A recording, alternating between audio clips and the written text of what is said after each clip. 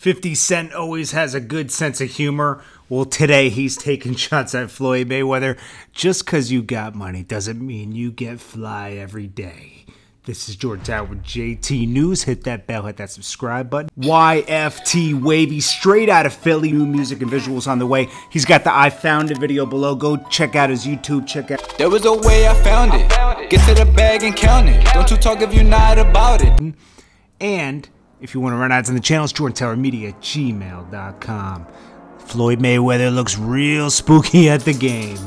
Real spooky. I mean, he's dressed like he's straight out of Jumanji. 50 Cent couldn't have done it better. He photoshopped him in the Jumanji movie cover. He took Kevin Hart's place. Now, what was Floyd Mayweather thinking when he dressed like this to go to the game? I mean, he looks crazy, man. Like, he's wearing a small baby coat with some cowboy boots over the jeans. I mean, yeah, he's worth $1 billion, right? But damn, doesn't mean you can dress. So 50 Cent ways and he says, "Champ, I love you to death, but where the fuck was you going in this outfit?" It looks like he's going on a wild safari. Then he says, "Champ on his movie shit, that's all. The Rock ain't got shit on Champ. Den of Thieves, power." Then he said, "I'm gonna have to take this down. Floyd gonna call my phone hot." Now, Floyd Mayweather looks crazy. I mean, he's had some crazy outfits, but this one, whew, it's crazy. Now, on other news, 50 Cent BMF.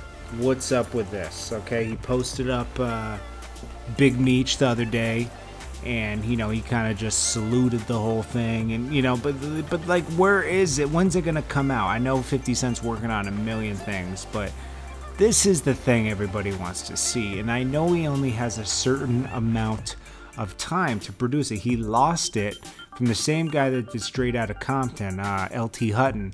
He had this script rights before 50 Cent, but he lost the rights because he waited too long to produce it. So he said the only way to top power is BMF.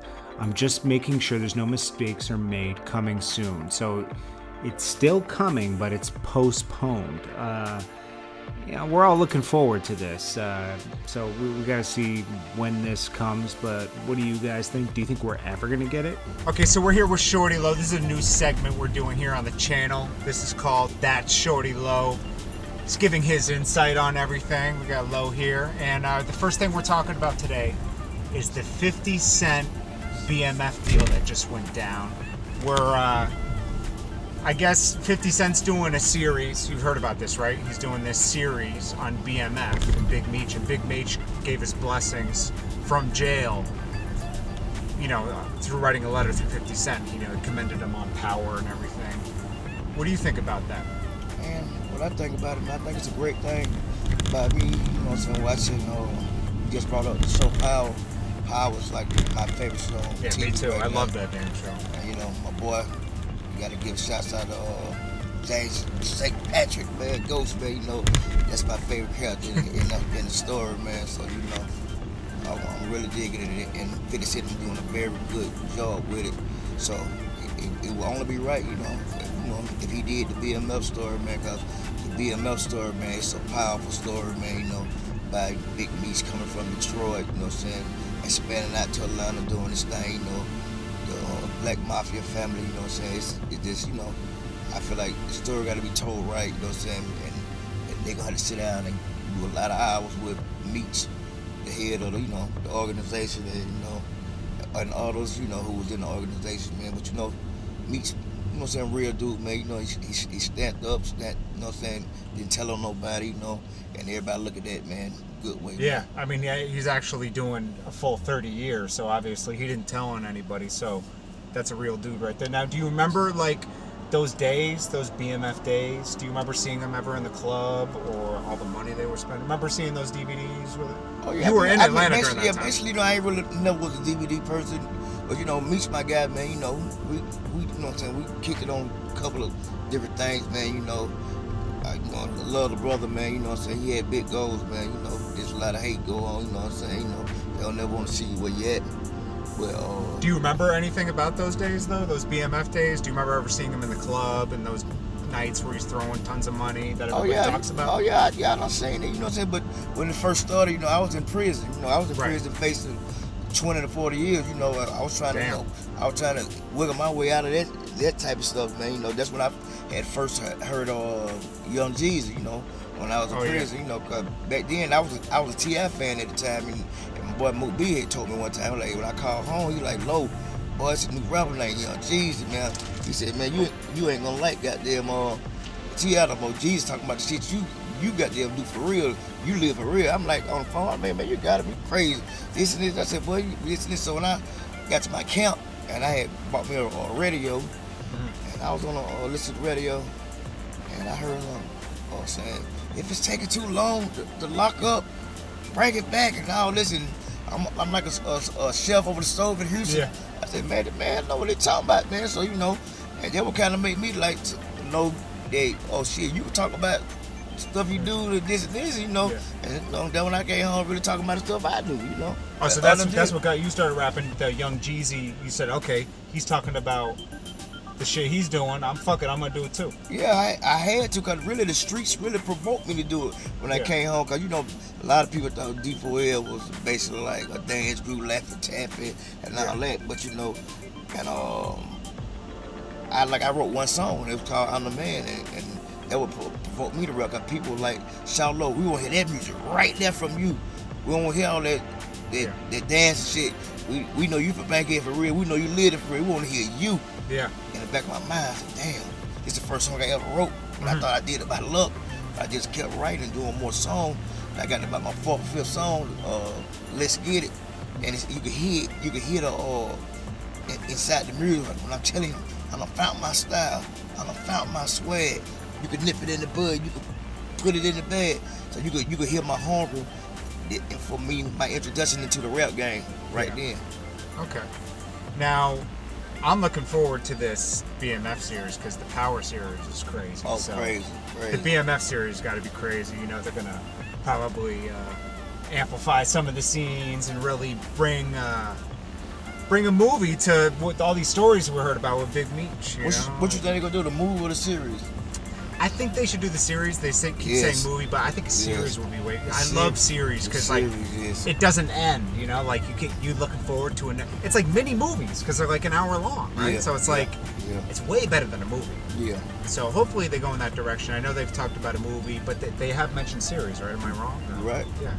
So that'd be good, and obviously they got to find someone to play Big Meech. Right. That's gonna be hard, right? I don't think it'd be like, you know, you got a lot of fake lookalikes out here would love to play Big Meech, so they're down there make themselves look like them if they don't look like them. Yeah, a lot of people have been hating on 50 Cent doing this thing. You know, they were trying to, I guess, DF Hutton. You saw that guy that was like trying to hate on 50 Cent doing the what happened? What did he say? He was saying something about like, oh, he's not really gonna do it, or just hating on it. You know, like some people are hating on the whole, you know, making a movie of the BMF thing, but I think that's a story that needs to be told. Do you remember those billboards that BMF had? Oh yeah, yeah. That was crazy, right? I remember that was my first time coming to Atlanta, 2004, and I saw that billboard, the BMF, the world is yours, or something, something like that. Yeah, and I was like, damn, these guys are getting paper, man. Yeah, like, they had a billboard right above Jermaine Dupri's billboard. Yeah, you're right. Welcome to the city, man. Yeah. So they pretty much ran Atlanta, BMF, for those few years. You know, they were a big influence. Yeah, there was a big influence, you know, a big influence, you know. They set the bar a little higher, right? Yeah, they set the bar a little higher, you say that. Because you were doing your thing back then, but, you know, they were just like a team of people doing it. Yeah, they were like Walmart, they had them, we'll be honest, they had them at Chapo Plug.